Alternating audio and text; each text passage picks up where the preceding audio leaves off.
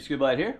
This video, I'm going to show you how to test the coil on your HEI distributor.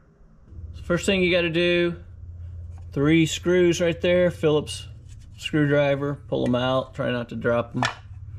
There are 4 screws holding the coil in, and you will need to remove the wires connecting here in order to get it out.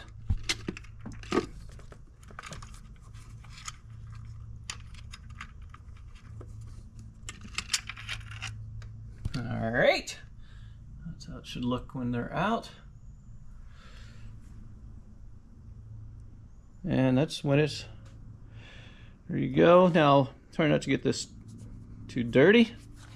So have your multimeter set to ohms. When I touch them together, it should zero out. There it goes.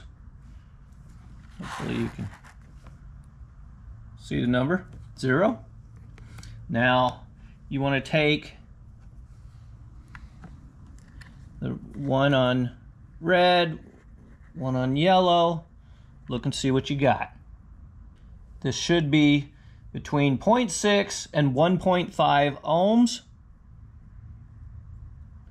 Mine is 0.6. 0.7, so that's barely good, but it is still within the good range.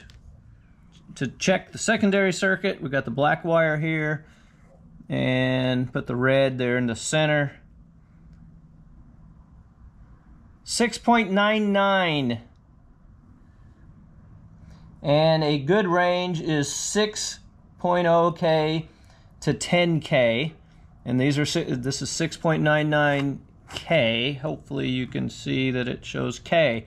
So the coil is good. It's on the low side, but it's still within range. So the coil's not bad.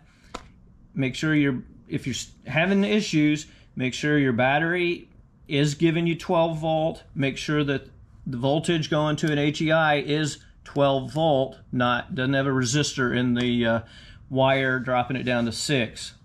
And there you go. Hope that was helpful. If so, please like, subscribe, comment, and good luck with yours.